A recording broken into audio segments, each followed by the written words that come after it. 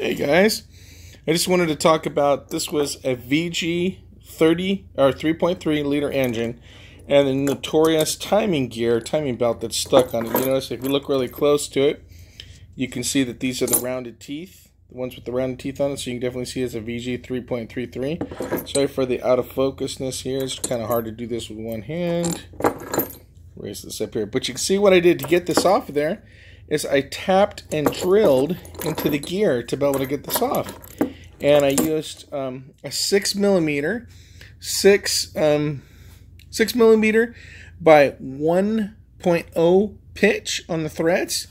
And these are grade, I think they were grade 8, but they kind of look like they're a little bit more than that if you see this right here. Let me go ahead and focus on that right there. Yeah, it says a 10.9, but I thought they were grade 8, but they're definitely hardened bolts that I used.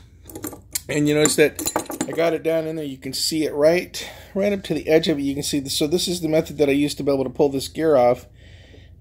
Let's see, there we go. We got some focus on it. But you see, as all it is, I just tapped and drilled and put it right inside there, just so you can take a look at this. You can also see that there is definitely some rust inside of this thing.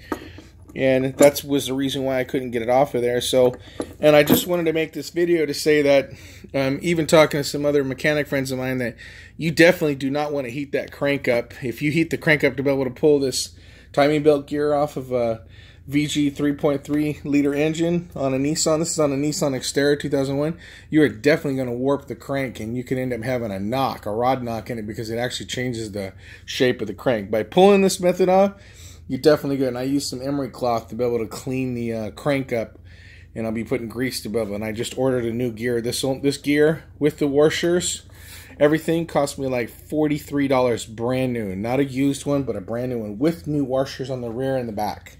So I just want to let you know, this is a nice little perler.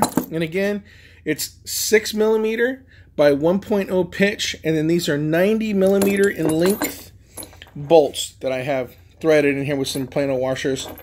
What this is right here, this is a steering wheel puller kit that I used to be able to pull this out. So it's an ordinary steering wheel puller kit that you can buy at AutoZone. Thanks again.